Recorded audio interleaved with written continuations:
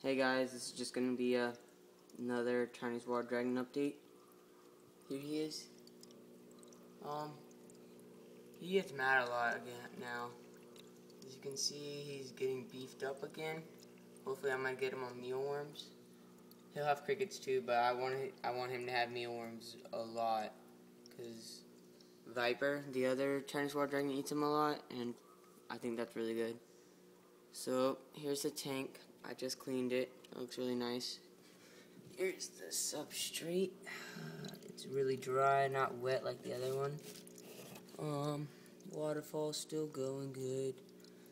He's getting really long. He's all the way down to here now. His water bowl's clean. Yep.